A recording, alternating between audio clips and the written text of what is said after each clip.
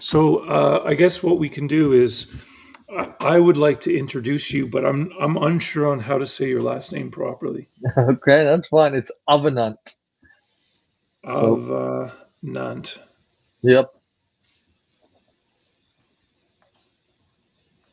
If you're the Americans like say Avenant, but it's Avenant is the proper way. So Avenant. you, Yeah, I look, can if live you in say one. I'm Willem Avenant, that'll fly as well. I've And gotten to the point where I've got so many identities, it doesn't really matter. As long as you know who I am, it's okay. yeah, the face in front of the screen. Um, so I would like to introduce you guys to who I am speaking with. Hmm. This is William Willem. Avenant. Willem. Hmm. Yeah. Willem Avenant. And the reason he is with me today is because he is the closest I've ever come to speaking with an expert in rally and rally racing. So I'm incredibly excited that you're here because I have daydreamed about rally as a young boy riding dirt bikes.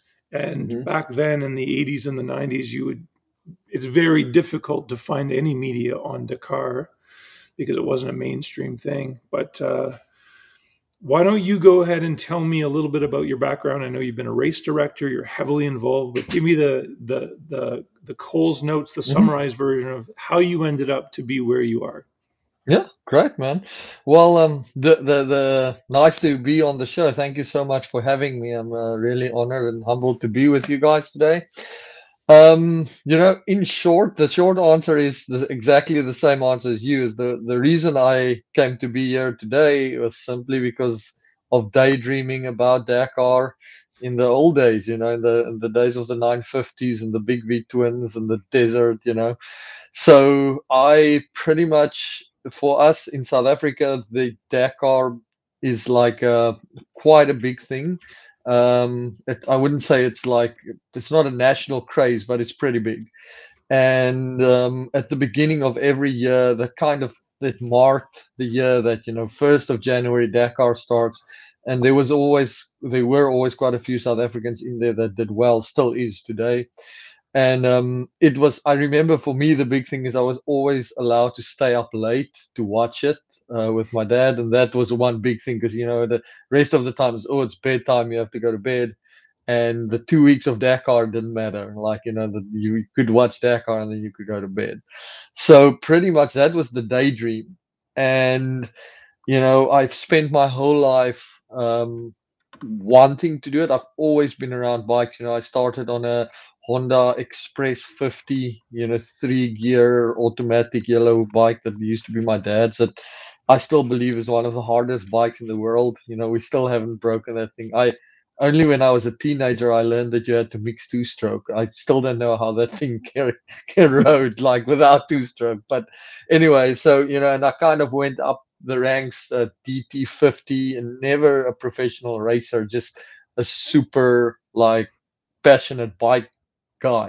So DT50, IT 175, XL 250, and every time you got that bike, it was just a new world opened up. It was never like, ooh, this is a bike. And also for where we live, these were old bikes and they were all ex-farm bikes. And I don't know if it's the same in the US, but in South Africa, farmers are notoriously bad at maintenance. So, the bike that you end up buying is already falling apart. And for me, it was one of those things where I would save. I had businesses at school. I used to sell horses to buy bikes. That was like my thing. So I always had bikes, and then I left South Africa. I worked abroad, and I had this dream of riding through Africa, but because of the daydream, on a big twin. So my thing was a Africa Twin 750. That was my bike. That was my dream. So I worked in England for a while and went back to South Africa and managed to buy myself an Africa Twin 750, a 1998 model. Um, I got on that bike and I got off 8,000 Ks later. And I had no experience of big bike riding, anything like that. I mean, the stuff I did now, it was just like ignorance was bliss. I was actually fairly stupid, but you don't know it at the time, right? Like, I never knew how to change a flat. I just rode the bike. Luckily, I never had flats. So that was like a lot of ignorance, but I did like 8,000 Ks on the bike, and I just loved it. And then a few things happened, and I never did the whole Africa thing. And I met my wife, I got married, I was in Alaska, I went back to South Africa, and eventually one day I was just like, listen, this dream will only stay a dream unless you start acting on it. Like there's no way that's what makes the difference. So I started saving and I bought myself my first rally bike, which is a converted 450 2012 model.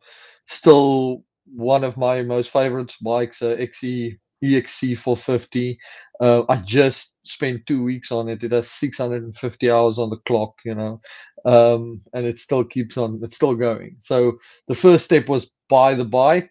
Second step was do your first rally, which was a intense baptism of fire. My fingernails fell off afterwards. It was one of the toughest, hardest things I've ever done.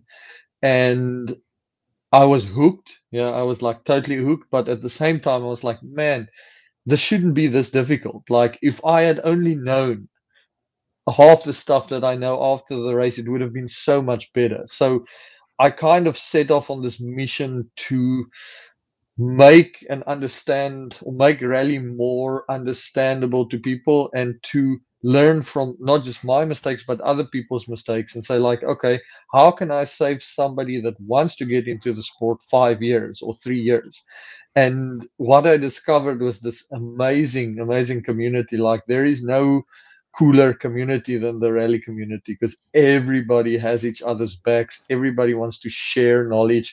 It's almost like open source for motorbikes. It's pretty cool, but you have to kind of punch through the layer and get into the community. And so that became kind of my focus. So even though I had fairly little experience, I was like, okay, I'm going to gain experience through other people's experiences, and obviously by myself, by doing these things. And that it created a scenario where I could fast forward my rally career because of other people's experience. So, what would normally take, I would say, 5 years to achieve, I probably managed to do in 3 because of other people's help, and because of also the way that I approached it. I approached it very, very systematic. Um, and now I've kind of reached the point where I do everything in the rally world. So I facilitate roadbook camps where we try and expose people to what it's like to ride a roadbook. I'm very careful to make sure that I'm not saying that I'm a trainer. I can't train you how to ride a bike, but I can expose you and teach you how to navigate, which is kind of my strong point. And to me, that's the first step, because that's what gets you hooked. So whether you have an adventure bike, whether you have a dirt bike, the key is just to start and experience it, and the rest comes then by itself. So I do that. I do race directing and route building for various rallies around the world. In the US, I'm the race director for the Baja Rally, which this year is going to be a blowout race. So very, very excited about that. And then I also built digital tablets or digital road books for people. So if you don't want to spend all the money on the traditional road book setup, or if you don't know whether you like rally, we try and make it more accessible by having an Android tablet that you use for everything that you would need. So it's like an all-in-one navigation device. So that's it. Sorry, I know that you asked for something short, but that's as short as I can make it. Yeah, I'm fascinated about the idea of rally, and I am, although I was a incredibly casual fan, as a it captured my imagination for adventure Hmm. and motorcycles, of course. But I don't know that much about rally itself. And one of the questions I had for you is, is a rally a rally a rally? Like, what is a rally? And then are there Hmm. different types of rallies? Because there's all kinds Hmm. of different enduros and hare Hmm. scrambles. And so tell me a bit about what's a rally traditionally, I guess, and then maybe what Okay, what are the yeah. rallies that you know about? Okay, cool. So I think one of the most interesting things for me is that I've learned that each, or let's start with defining a rally. So to me, a cross-country rally would be a multi-day event where you have to navigate from point A to point B, given a set of instructions, which we call a road book, and where there is no prior knowledge of the course to the competitor. That is, I think, in its barest bones forms what it is. The terminology has started shifting towards rally raid to create that difference between a road rally and an off-road rally and WTRC or Sturgis or whatever, like everybody's like, oh, you're a biker, like, then they look at you. It's like, no, I'm a rally rider. And it becomes a whole discussion. So I think in short, that's how I would put it, is multi-day event where you have to navigate, where there is no marked course. Um, and given the nature of it, definitely each rally has got a unique personality. Almost, it's something that's alive, and 90% of the time, that personality gets brought on by the organizer, and that feel for it gets brought on by the organizer. So in the US, it's a sport that's growing incredibly fast because of the fact that it brings everything together. It brings together adventure. It brings together tenacity, just grit. To do a rally, you have to have grit. To finish a rally, let's put it that way. And I find that it attracts very specific personality types, because you have to be a ABC type of person in order to tick all the boxes and dot all the I's and cross all the T's in order to be successful. You might just decide, okay, I'm going to go for it. And sometimes that pays off. Um, so for me, it's the kind of core of a rally for me is the fact that we put ourselves under tremendous strain and stress, um, and in that moment it's probably never easy. I have this thing where we're all fighting a battle in the rally. I mean, I can tell you so many stories of each guy, and you're kind of fighting for survival, but then in the end, when you finish, that amount of satisfaction, or that feeling of satisfaction that you experience, is something that is akin to a drug. It's all I can. It's just such a rush, and it's so weird because half the time where a rally finishes, even Dakar, it finishes in the middle of nowhere, and there's nobody that watches you. There's not thousands of people shouting your name or anything like that. It's like, oh, handshake, well done, there you go, you finished. And you're like, wait a minute, like I just spent 8 days or 5 days in the desert. Like, where's my recognition? And I think that's a big part of it. It is a deeply personal sport, but everybody shares this bond. I always equate it to each. You can go to people that did a rally in 1995. If you did a rally with other people, even if you never spoke to them, you have an unspoken bond, and you would. I can phone somebody and say, hey, like, remember me? I was at that race, and that guy will go to the ends of the earth to help you, just because you shared that experience. So that's kind of, to me, what rally is, and how I would describe it to somebody that's not done it. Another thing that people misunderstanding of it is, we all see this money shot of the bike jumping over the dune, or a bike going 160 kilometers an hour. Those things are what I call rally gold. Those are the moments that you live for in a race. But to put it in a perspective, I mean, Dakar is an exception, but most rallies, your average speed is between 40 and 50 k's an hour over 5 to 6 days. That's the data. That's the reality. And it because you navigate, it's very rare that you can go flat out for long periods of time. Dakar and a few other rallies allows that because of the terrain, and that's why you pay so much money, because you go and play in the big sandbox. But most of the time, a rally is way more technical, and organizers are pushing that technicality more and more every year because we want to get the speeds down. We realize that even if we cap bikes at 250, the manufacturer will still get it to go 160. So I think we're moving away from the idea of capping the bikes, and in many races around the world, big bikes are coming back. The big bikes are starting to make a comeback, which I like. I'm a big fan of that. Because they want to go back to the days of old, and they're like, let's change the terrain rather than the bike. And if you want to come and struggle on a big twin, be my guest. But at least you're not going to kill yourself. Um, so the navigation aspect of that is the big part of it, and that is why you sit with much lower speeds than what people think. If somebody meets you and they've seen Dakar and they've talked about it, they're like, "Oh, you're the guys that go fast in the desert." I'm like, "No, we're the guys that want to go fast in the desert.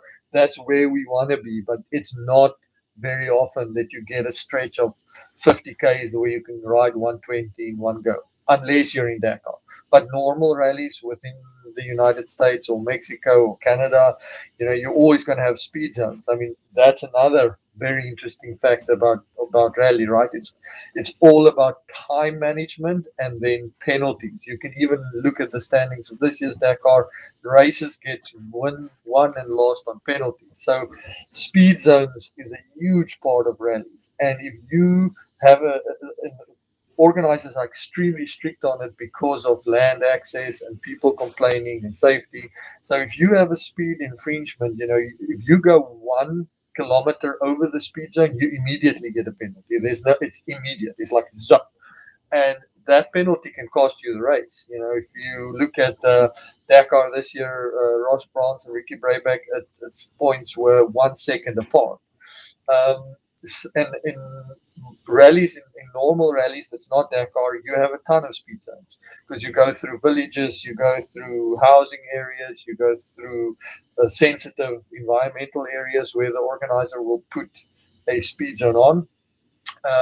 In the US, there's the Kota rally out in Colorado and Utah, where the whole rally is on the speed zone, and the mental effort it takes to stick to a speed and not go over it is insane. So that's something else that makes rally different, is that constant concentration.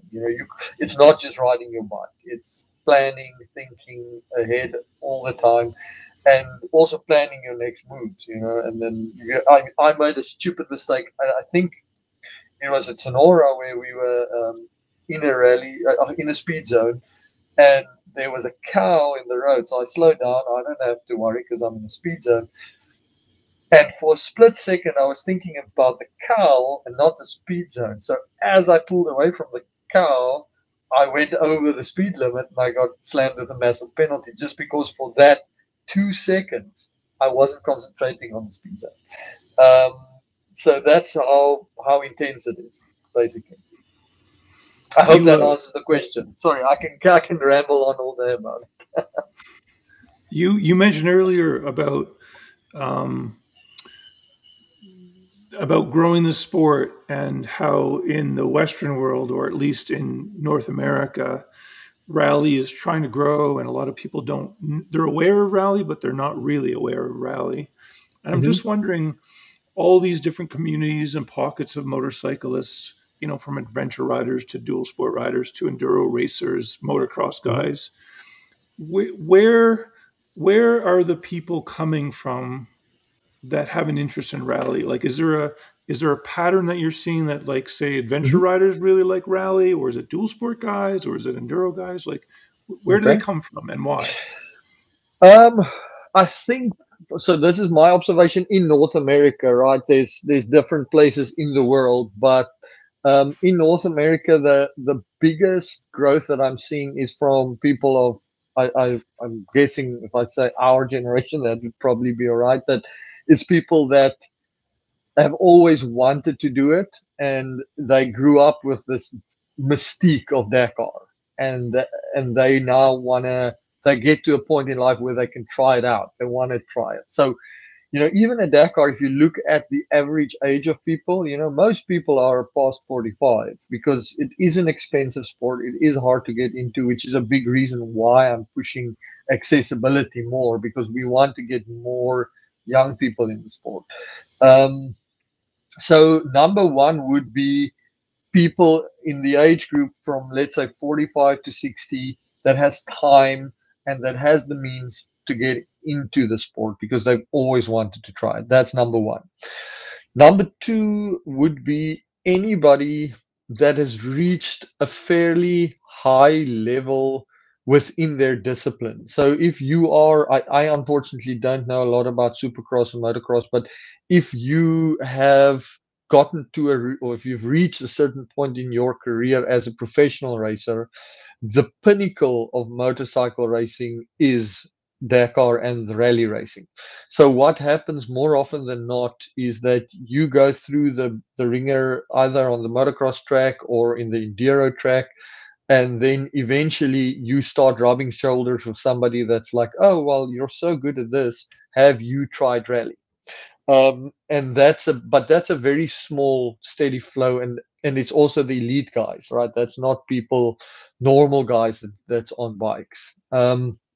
So that's the two kind of streams of people that's currently coming into the sport. I personally would love to bring adventure riders more into it, for the simple reason that, to me, all road book riding is, and we don't even have to call it a rally, we can just call it road book riding, is adventure riding on steroids, because it gives you a reason to ride your bike. Nobody wants to follow a GPX line, and in fact it's actually way more dangerous because you don't know what's coming up. Whereas with a road book, it breaks out the route in segments, and it will give you warnings of stuff. So it's not always racing, it's more about the fun of experiencing a new place on a road. So there are more and more adventure riders that's slowly getting into the sport for the challenge of doing it with a bigger bike. A great example is, I have a friend called Brett Fox. He's on a Tiger 900.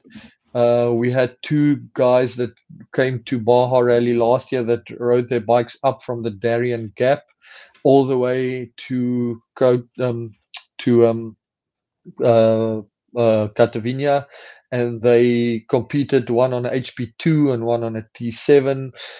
So we're definitely getting an influx of hardcore adventure riders. I know the guys from XL ADV did it a few years ago on a 990, where it becomes a challenge of, can I go with a big bike in difficult terrain?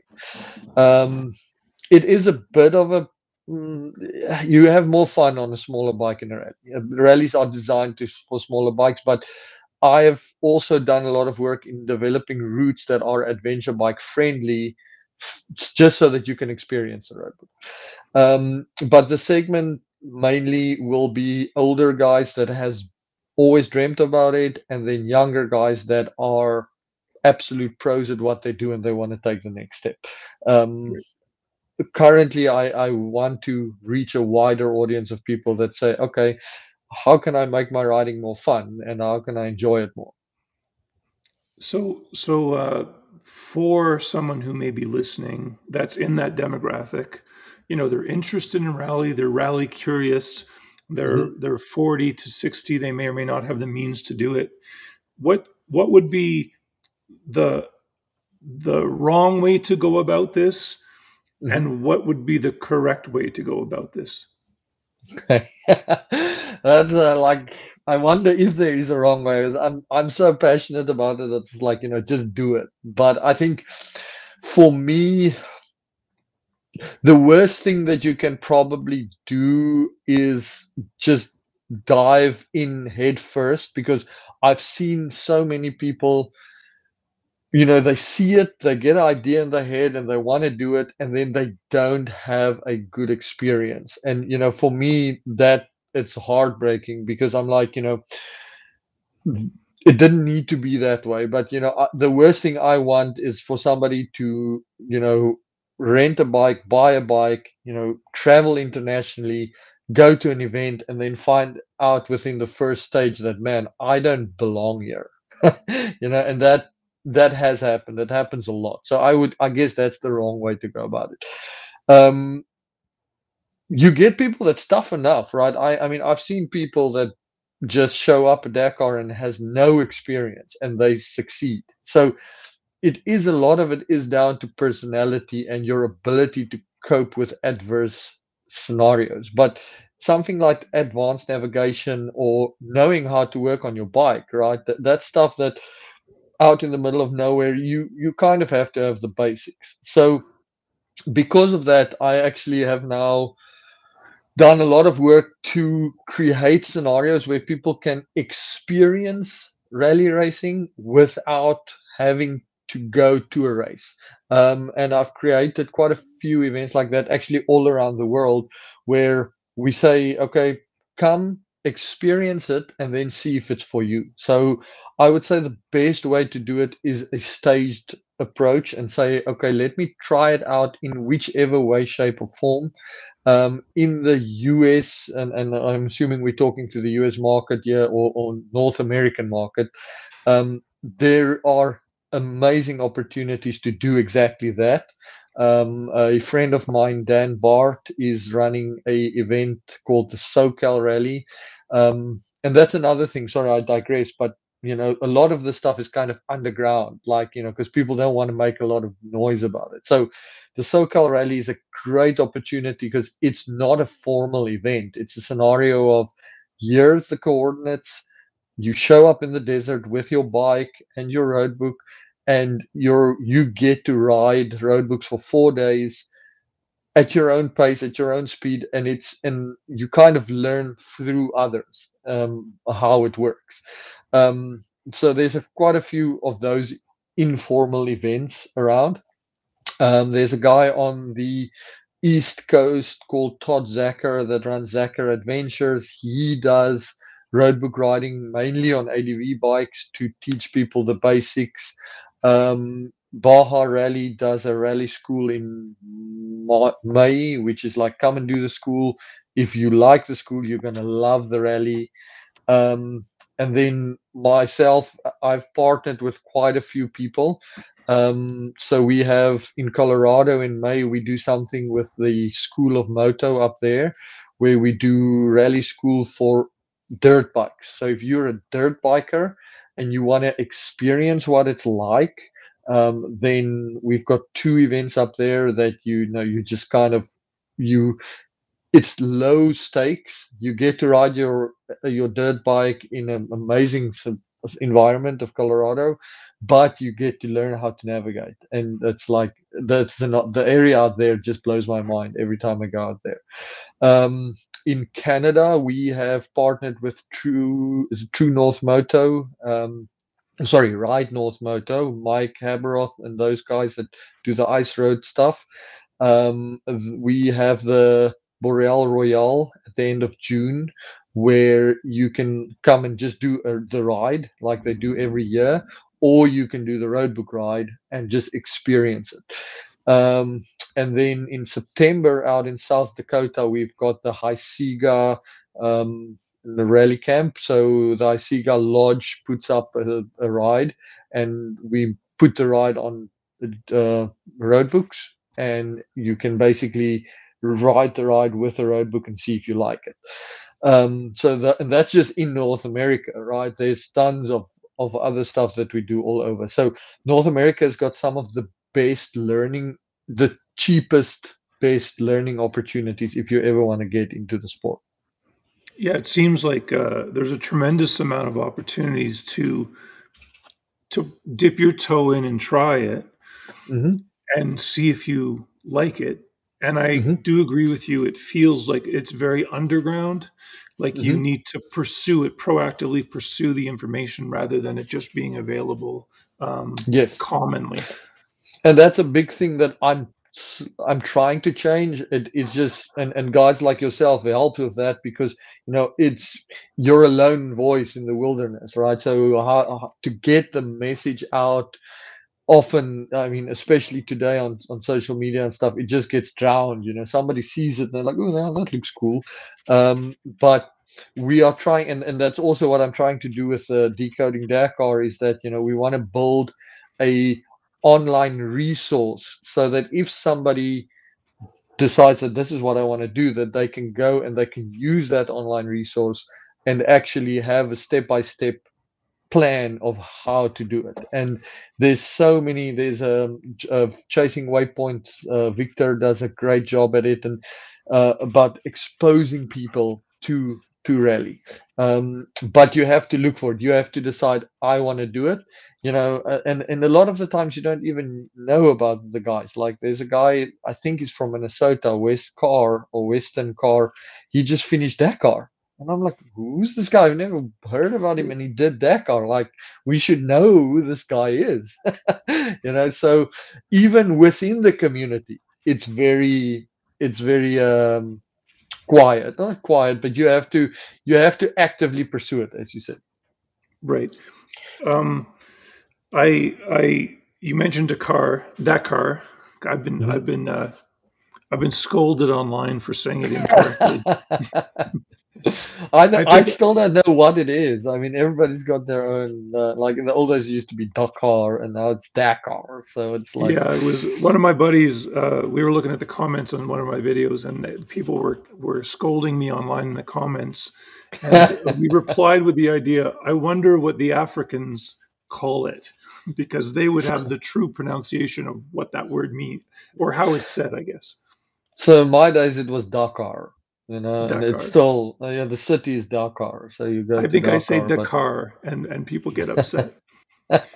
So let's talk about that, because um, that race. Can you put that into context for me and whoever's watching?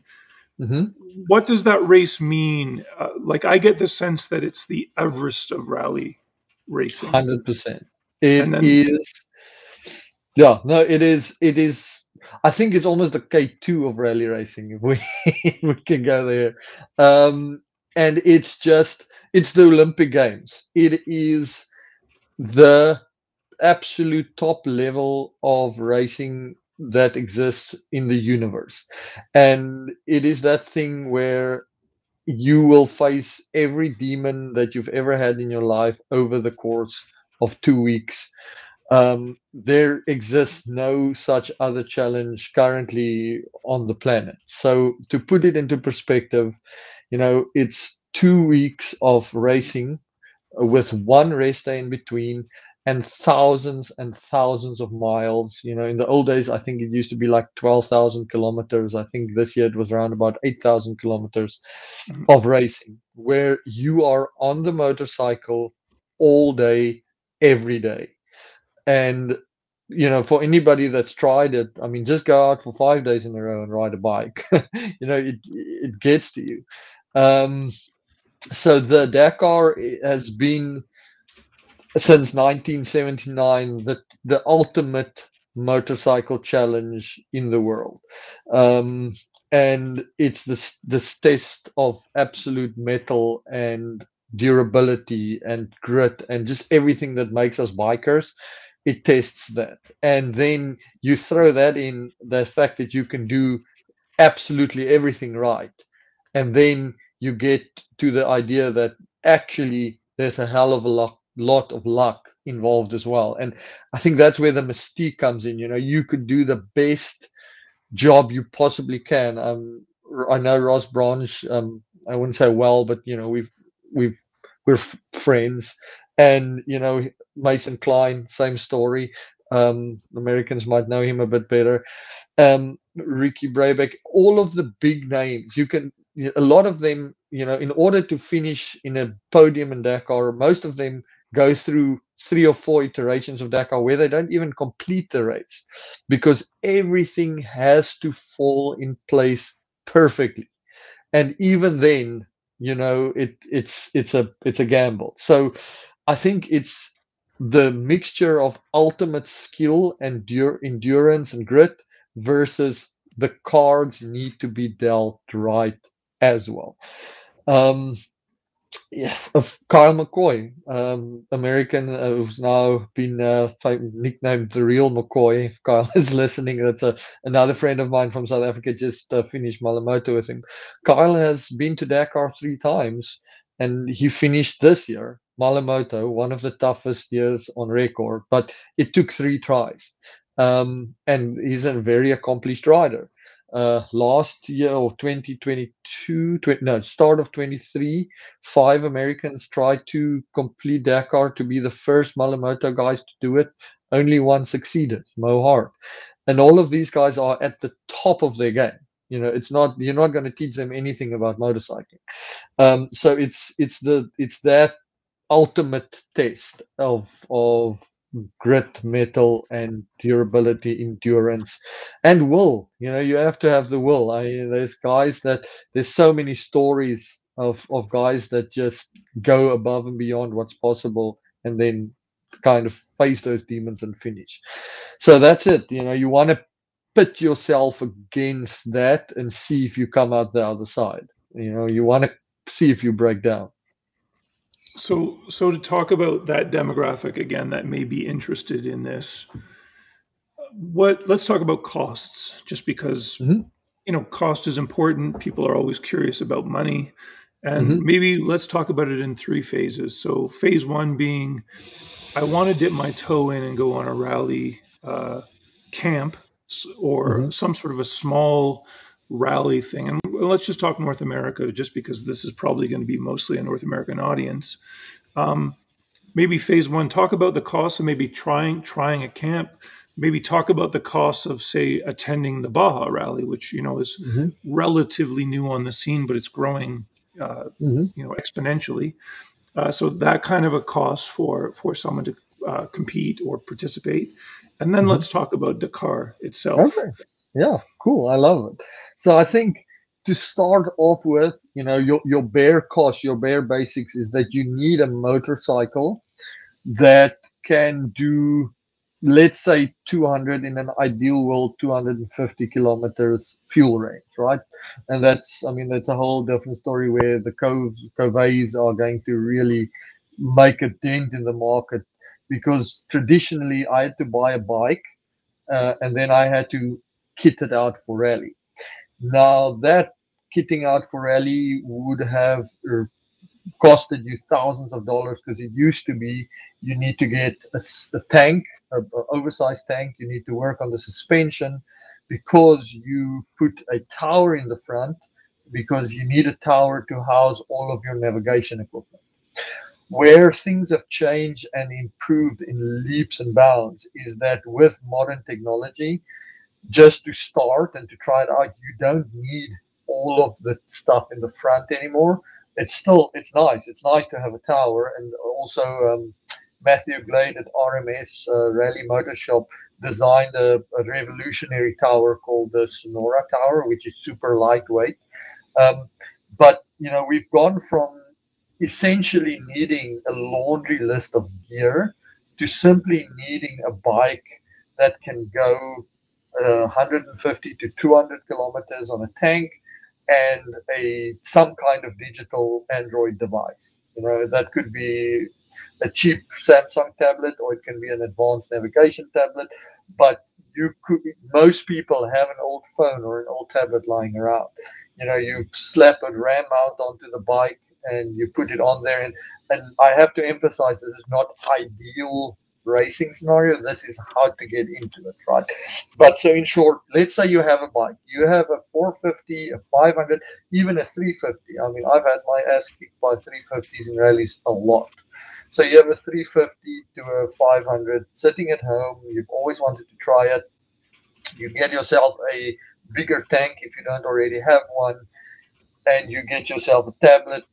You're set to go, right? So most people, for them, let's say most people, that would cost a few $100s at most. Now you have this, you stuck now. Okay, where do I go? you can contact me, or you can get involved in the community. But there are loads of outrights. Um, there's guys in California that do outrights. So there's a lot of stuff that you can just try for free. That's not going to cost you any money. A great example is SoCal right now. That will be in March. If you get yourself to the SoCal desert, there's no cost involved in doing the event. You just go and ride it because Dan is so passionate about it. They put in hours and hours of work. So, it's going to be your fuel and your time, basically. That's for the bare bones get to learn how events work. There are quite a few free events like that. If we step up and we say we do a rally camp, I am extremely passionate about what getting people in it. If I could do it for free, I would do it tomorrow. But the cost involved in actually getting a road book out is quite. There's a lot of time and effort. You have to fly to a place, you have to lay out the route and all of that. So we try and keep the rally camps at bare bones costs, but you're looking at an entry fee of anything between $300 and $600, depending on where it is and what we do. But that's less than $1,000 you're going to get away for an event like that, and you will most probably come away from the event hooked on rally and at least know the basics of navigation, so that if you see a Dakar road book, you'd be like, oh, I know what that is, and I know what that means, and I understand the concept of navigation. Um, if you then go into the costs of a rally, let's use the Baja Rally as an example. The Baja Rally, in its current iteration, has been going on for 10 years already. It's been growing substantially, and you're looking at an entry fee there of say between $3,000 and $3,600. A lot of people are like, "Well, that's crazy! That's so much money." Rallies are expensive, and I have never met a person that was at a race that's never been there and complained about the cost of entry after they've seen what goes into it. Because to give you an example, if you have a crash, we have a helicopter at your side within minutes to pick you up. That you don't pay for that. That's part of your entry fee. So in short, without talking about it for hours, the reason entry fees to rallies are expensive is because of the safety aspect. We want to be able to guarantee the absolute highest level of safety. And because rallies are on the outskirts of civilization, in deserts and in areas where it's inaccessible, it makes it inherently expensive. But when you're at the race, you understand why. When you're enjoying the food in the middle of nowhere, you understand why. So, I would say if you were to go with a supported package to Baja, so in other words, you rent a bike down there, let's call it a fly and ride option, you're probably looking at $7,000 all in. If you take your own bike, you have the entry, but then you have to contend with the fact that you have to get down to Catavina, you have to have your own support, you have to do all of that. But let's say realistically, a local US rally or North American rally is going to cost you a maximum or around $7,000. There's the Kota rally that has quite a low entry fee. I think it's $1,000, $1,500, because it's a slower race. It's a more technical race. So you have, and you're not out in the middle of the Mexican desert. So your overarching costs is much cheaper. Further down in Mexico, you have the Coast to Coast Rally, which is happening in February. It is an amazing race. I've done it last year. The Sonora Rally, their entry is going to be about the same, about the $3,000 mark. So I would say to enter a semi-professional rally, you're looking at about $3,000 all in. If you're honest with yourself, if you go and count all the costs, you're going to turn around at $7,000 or around there. then if we step up to the big ones, and that's part of my kind of mission with Decoding Dakar this year, is to provide full transparency to the community to say, okay, if you are truly serious about doing an international event like Dakar or like Abu Dhabi or like Rally de Maroc, here's all of the costs, not the cost that I want it to be, but what it actually costs me, and it's scary. I mean, I just, before we got on the call, I had to pay for my FIM license. So to compete internationally, you need a international motorcycle racing license.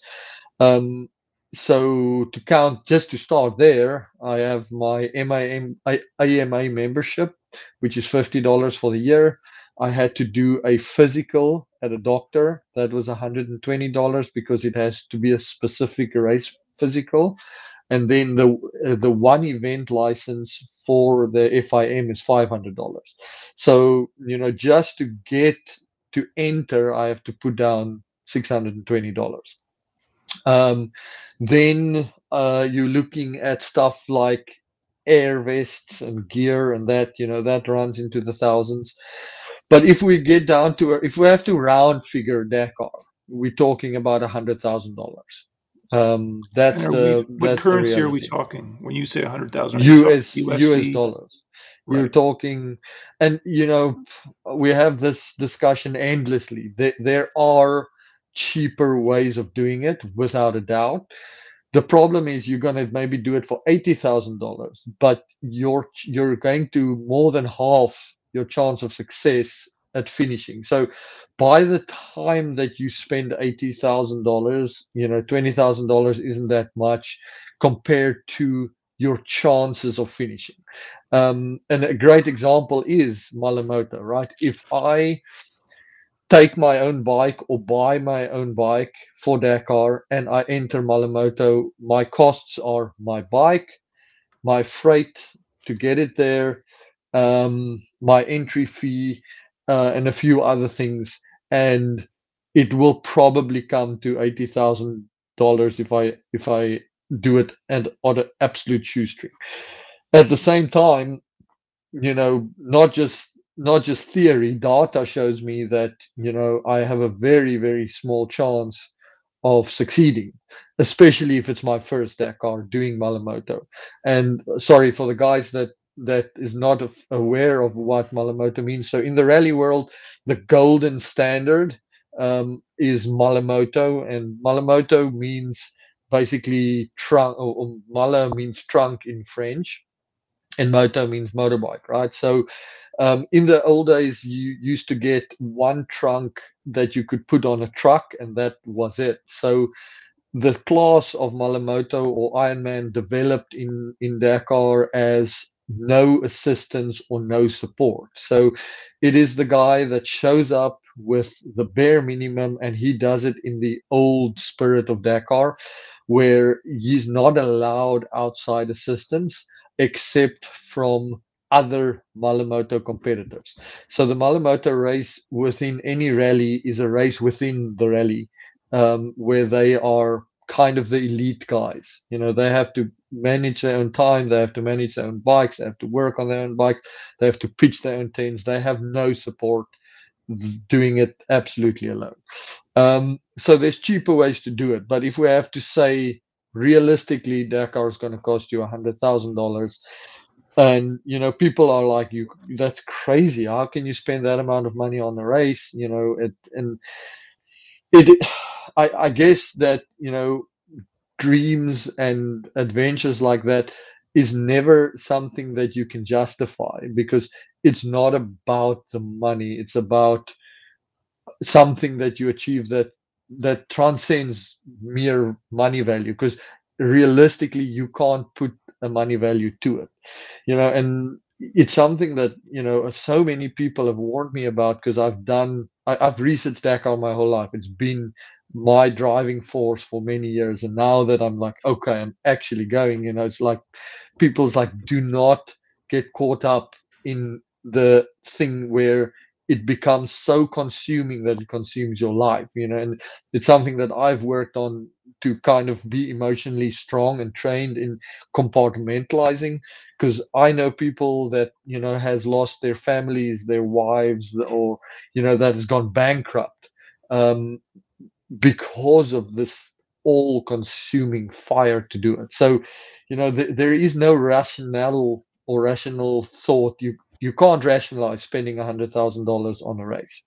And for that reason, I decided to turn it into a community project rather than saying Willem is going to Dakar. That's not true. Like, I am trying to reach Dakar, and I'm trying to do it in a way that would benefit the motorcycle community as a whole, so that we can help other people get there in a way that's easier than it is for us right now, because right now it's damn difficult. It's a challenge, and a lot of the times that's the thing.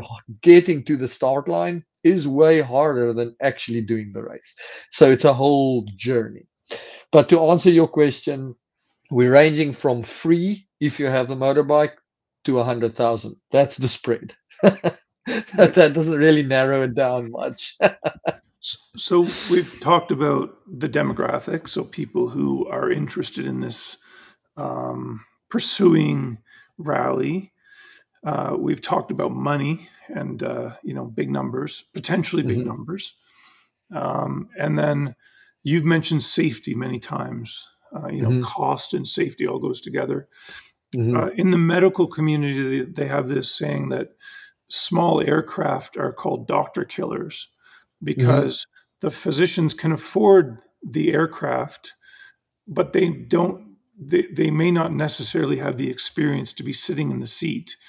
And Hmm. it often results in tragic consequences. So I've heard of that for a long time. And now that I get to have you sitting with me, there, I assume that this phenomenon must exist in the rally Hmm. world where there's people who have the financial capability of making these dreams happen, but they may not have the chops to be in the seat that they're in. Hmm. Does this happen in the rally world?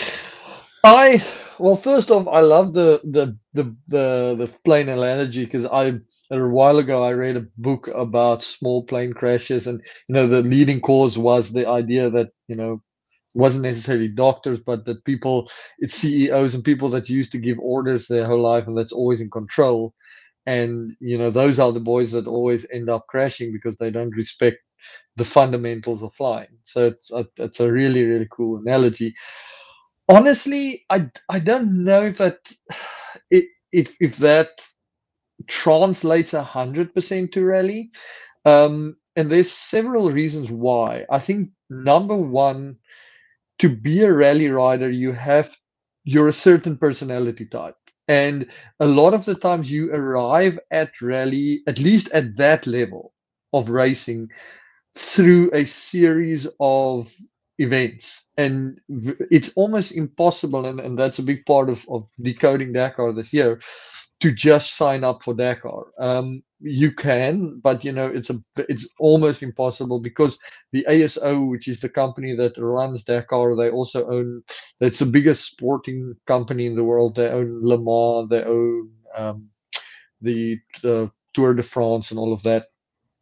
They actually take a lot of care. I just finished an interview with their kind of board of people that choose who come, um, to avoid Dakar becoming an Everest, which is exactly what you've just described now, that people with enough money can go and do it. And they do that specifically for Dakar, but I'll get to other races now, that they built in a point system and a system that it's a very harsh, like right now, even with all of my experience, today I do not qualify to go to Dakar 2025. I actually now have to go and do another race in February in order to apply. And it's one of those things where they like, we want to make sure that people that enter this race are bona fide motorcycle racers or rally racers, because otherwise, we're going to get the bottlenecks that you see on the Hillary step in Everest. Um, but that's a that becomes, maybe we can have a separate episode of that, because that's an hour discussion. Because what that does is it cuts out true motorcyclists. It cuts out the idea of adventure, and it forms an elitist group of people. So there's a very, very interesting debate to be had between qualification and allowing people to face up to the challenge by their own means. And we can get into that separately, but it's a good debate. So that's for Dakar. In general, like I say, you're going to be a certain person to do rally and to like rally. Um, to me, the risk that I see, because rally inherently to me is way safer than any other motorcycle sport. The reason for that is because at any given time you're being tracked, and your race is being managed by us, the organization, but through the road book, right? So if there's a danger comes up, I can warn you about the danger through the road book. So a simple example is we're going on a two-track road somewhere where you have an FZ, which is basically no speed limit, and you can the aim is to go as fast as you possibly can. Under normal circumstances with a GPS, or if you were riding, if there were a blind rise with a wash on the other side, you wouldn't know about it. So you would take the rise and the basically crash because you've been going too fast. The road book warns you of that, and it enables you to push the limits and go faster safely. Because if it's a triple caution, so in a road book you will get different instructions. Cautions are broken up in three sections: caution one, caution two, and caution three. For a biker, caution one, you don't really worry about it too much. It's more about pay attention. There's something there. So that would be a small wash or a rock in the road or something like that. Double caution is be like, there is a good probability that you could fall here if you are not paying attention. So that would be a deeper rut or a wash, or maybe the road is covered in rocks. So I'll probably tap down a little bit if I see a double caution. If we talk about a triple caution, that's going to be a crash that if you crash here, you're going to die. And therefore, you need to slow down. So, on that, when you have in a rally, you have what we call a rally computer. Um, in North America, a guy called Mike Johnson developed something called Rally Comp, which is revolutionary, and it really helps furthering the sport. So in America, you guys have the privilege to use Rally Comp, which is amazing. So you have either Rally Comp or you have Stella, which if any of the listeners that's done the Baja 1000 will understand what Stella is. And then you have ERTF, which is the French system. And those are the kind of three rally safety management systems. Now, all three of these systems would be a device that you attach to your bike while you're competing in the race, so that the organization can make sure that you are following the rules and so that they can warn you. And what will happen on a triple caution is a triple caution would be classed as a waypoint, and it will actually open up and give you an arrow at a designated radius, and it'll start beeping at you and it'll warn you that there is a danger coming up. So, from a riding dash racing perspective, in my opinion, there is no safer type of racing than rally racing. A guy that finds himself under kind of qualified to do that, I always use this term that you have to ride the terrain and not the road book, right? You are in charge of your own destiny. So it's one of those things where there's not that many, as with flying, that many outside factors that's out of your control. In fact, in the rally world, it's a highly controlled scenario. For You don't realize it, you don't know it in the moment because you don't know where you're going. But it's an environment where you can accept risk because the risk is controlled. So in that terms, it's super safe. Where I think the bar gets raised and where it gets difficult is that if you swim in the ocean every day for the rest of your life, the chance of getting bitten by a shark goes up exponentially. So the rally riders spend more time on a bike than any other type of motorcyclist, and that brings with it inherent risks. And that's another debate that would be a great program, is that, I've now come to the point. So before this, or I guess I still am, but my other professional life is a professional tree climber as an arborist. And at some point your life insurance goes through the roof, because they've made a calculation which is similar to fighter pilots, that if you do this job of swinging around trees with ropes and chainsaws for long enough, even without a serious accident, at a certain age or at a certain point, the risk becomes intolerable, because it's just a matter of time before you have a bad accident. And therefore, we are not going to be able to insure you. And that has raised a very interesting conundrum for me, because I love motorcycles and I love racing. But now I've seen that every time I swing my leg over a saddle, I assume a certain amount of risk, whether doesn't matter what type of riding it is. So now I used to be like, ride as much as I can whenever I can. And now I'm like, I actually think about the type and quality of riding I want to do more, because I realize that every time I swing my leg over that saddle is an hour closer to an inevitable accident at some point. But that's just being accidents, and those things happen. So I think, sorry, it's a very long answer, but coming back to it, I think it's more a question of inevitability versus risk versus not being qualified to ride a bike properly, because the only way you get qualified is by riding. So I would encourage anybody, even if they don't have a lot of experience, as long as they are prepared for the challenge, to do the rally. Because that's the other thing about rallies. Everybody focuses on the speed and the top guys and stuff. The fun of a rally is that you put yourself against the guys that are around you. So the spread on every given day is up to 6 hours, easily, between the top and the back. But you still get to rub shoulders with the top guys. You're still part of the same club. Nobody looks at your time like, oh, you came dead last. That's not an issue. The issue is you navigated and you succeeded in finishing the stage. That's all that matters. So you adjust your risk profile to your skill level. And that's been an interesting journey for me. I've always been a mid-pack rider, and I see myself as a mid-pack rider still, because that's my skill level. But just because I do it more, I consistently end up closer to the front than I used to.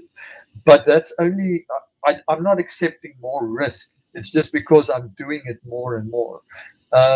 So that's, yeah, that I think is the answer. Sorry, I hope that answers the question. Yeah, I have another question pertaining to that very thing.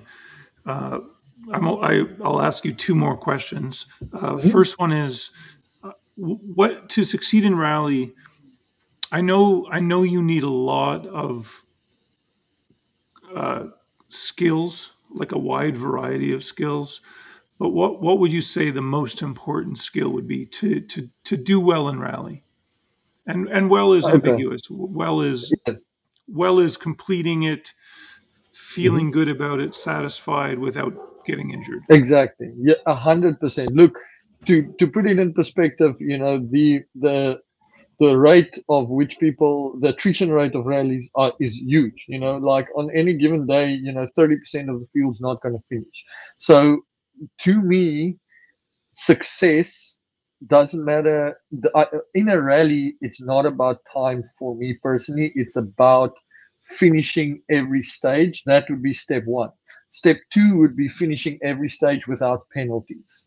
And then you start worrying about time. So, in order to succeed for me, means to finish a stage with zero penalties, which is extremely difficult to do once you start getting into it.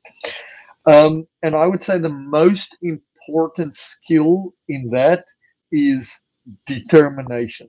And, in Afrikaans, we have a very, very cool word called vasbijt. And vasbijt is basically bite on or keep on biting.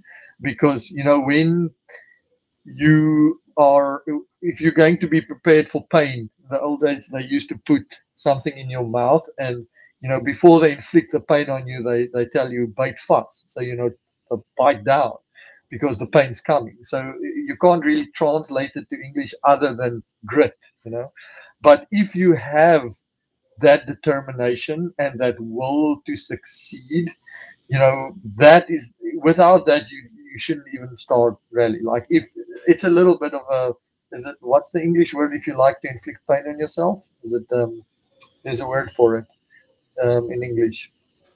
I'm um not sure.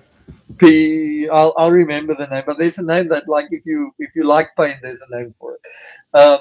So you have to be prepared to take a bit of pain.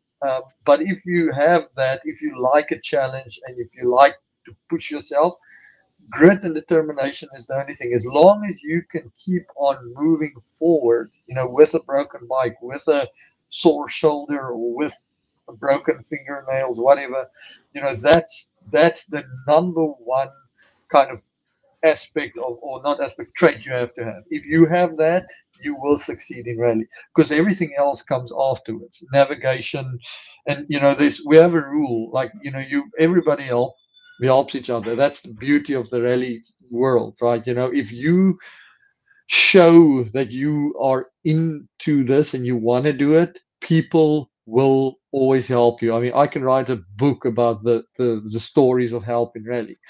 So the difference is, you help a guy that wants to be helped. So, uh, to put it in perspective, if I'm racing, and I get to a guy, and I didn't make this up, somebody taught me this, I can't remember who, but it's like, if you get to a guy that's standing next to the road, next to his bike, just looking at the bike and like, well, you don't stop because you're on the clock. If you get to a guy that's taken the bike apart and he's got his tools out and he's busy working on the bike, you'd stop and you help him, or you ask him if you can help him, because he's in the race with you. But it shows the intent that he wants to fix the problem. Whereas the guy that's just standing there, and you see it in Dakar, like this year, for the guys that follow Dakar, many factory riders, the scene that we saw of the factory rider is a broken bike and the guy is on his sat phone with the team. Whereas if we take rising superstar Mason Klein, he's busy taking the freaking bike apart in the desert, changing parts and making it work. So, if you have that will, the rally community and the guys in the race, like that happened with Mason, will help you. And that's why it's such an awesome community and awesome sport.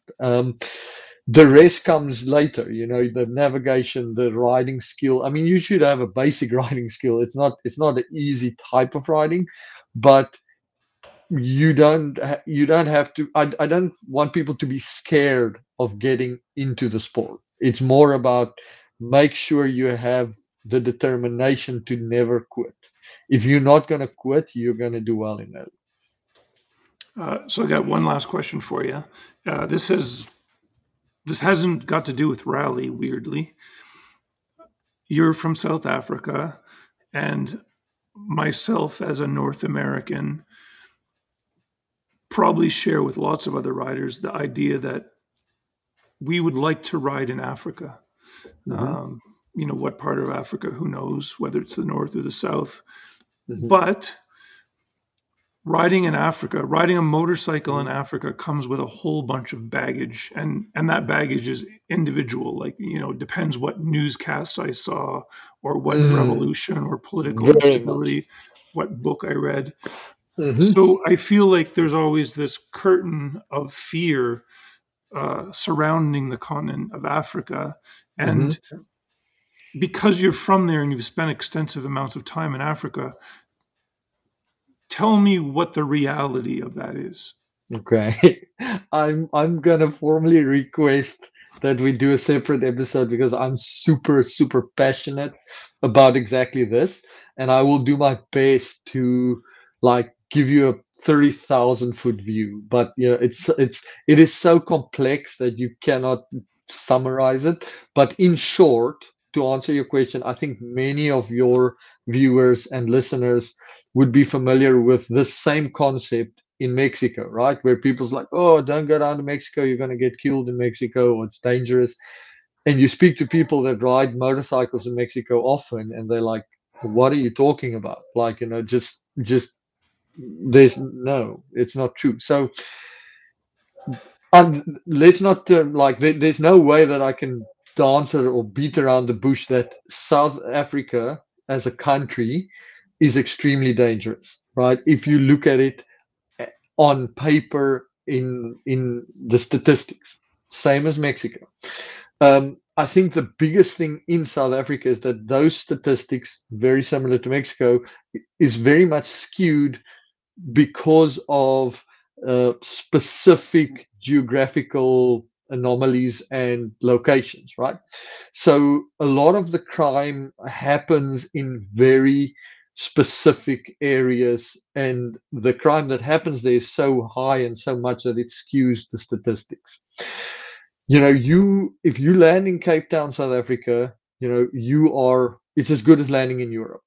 The difference is that in America, we don't live or see class difference. It's not so much in your face.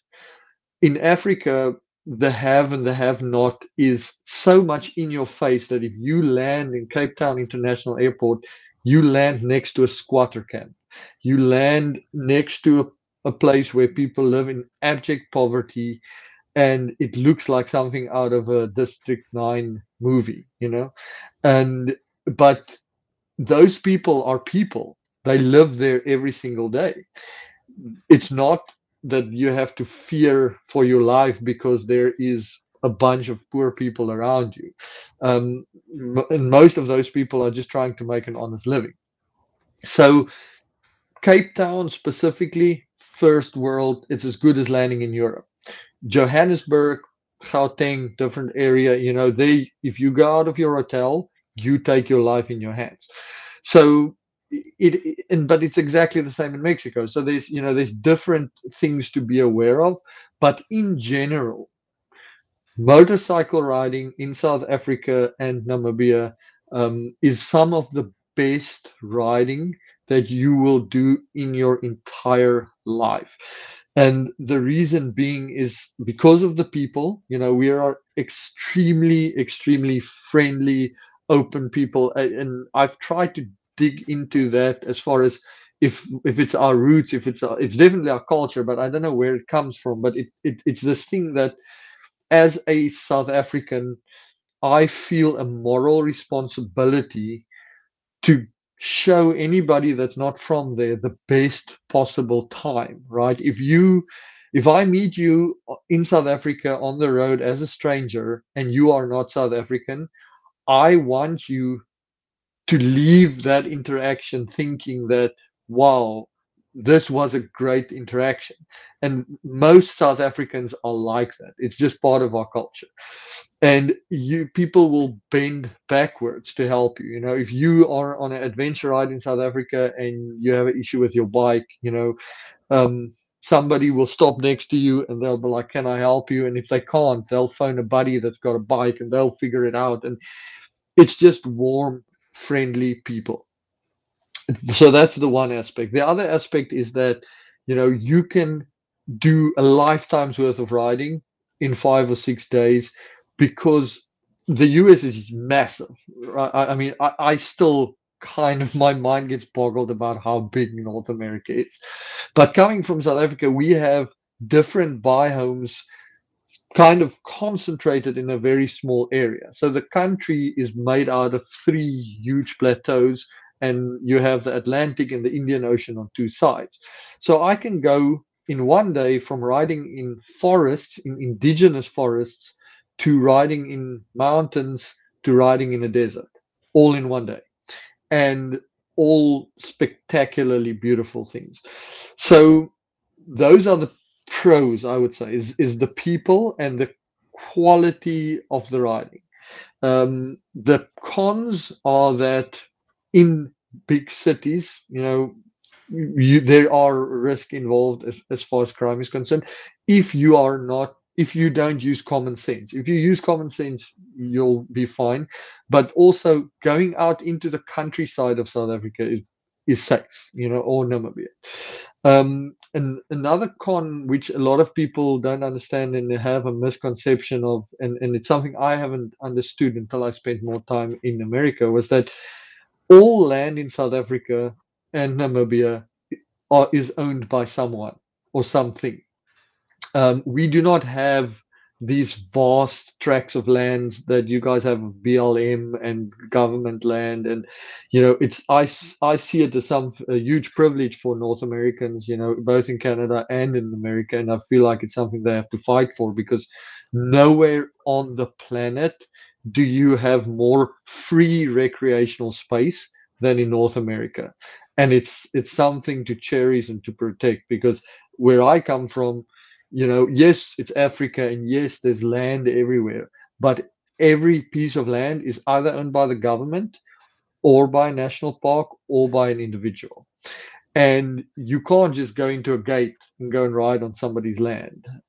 So that's one of the cons, although there is enough space and roads and places that are open to the public, that as a visitor to South Africa, that will not become an issue. If somebody like me that does thousands of kilometers, that becomes an issue, because I've been on every road. Now I have to obtain permission from the landowner, and that becomes tricky. But as somebody that visits South Africa, you they want and that wants to ride a bike, that won't be a problem. And on that kind of in that vein, we do.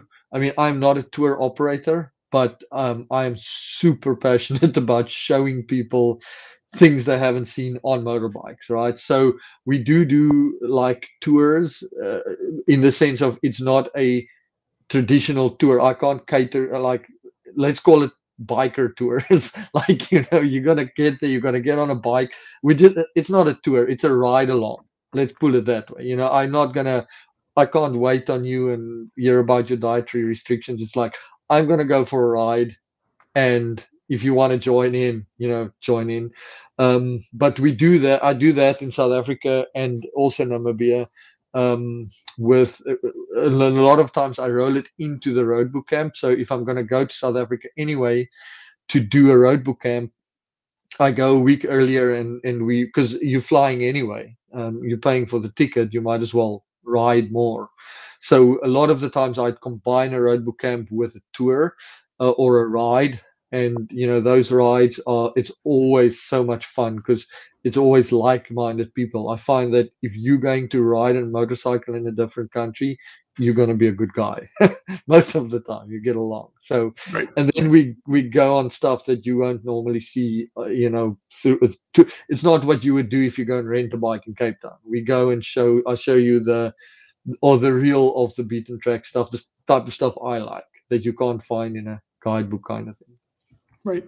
And before we go, where can people find you if they want to support your journey? You're attempting to race Dakar in 25, which is a monumental attempt. I mean, I know it's very Mm-hmm. difficult. Where can people go to find you? Your social media? How can they support you? So for me currently, decoding Dakar is kind of the hanger that I put, or the stake I put in the ground. And I'm sure if they Google decoding Dakar, it will come up. But if it doesn't, Willem Avenant Racing, I'm sure we can link it in the description. I'll send you something. Willem Avenant Racing is pretty much the handle for everything. They'll find the website and they'll find all my social media. And decoding Dakar is a year of committing to the motorcycling community, saying that I've actually for this year taken off. I don't have a job as such. I'm committing the year to training and fundraising and getting to Dakar. and to building a blueprint for future Dakar hopefuls that want to reach Dakar so that they don't have to struggle as much as we currently are doing. So they'll find me at willemavenantracing.com or under the hashtag decoding Dakar. Excellent. Well, thank you so much for being here, and No, maybe thank we you. will This was speak fun. again. Yeah, Yeah, look, I can absolutely. I can talk about bikes all day. I definitely the concept of traveling in different countries and not being scared, I think is something that I'm super passionate about, and that'd be a great program. Well, Willem, thank you so much, and I look forward to speaking with you in the future. Yeah, thank you very much. I really appreciate it, and thanks for everything you guys do for the motorcycle community. Thanks for always bringing us super interesting stuff. I love watching your videos because I always know that if there's something there, it's going to be something cool and worth watching. So, thank you so much. Thank you. Thank you. Have a great day, guys. You too. Cool, man. That's good. Cool. Well, listen, thank you so much. That was, I mean, I can't remember when last I had so much fun. That was good.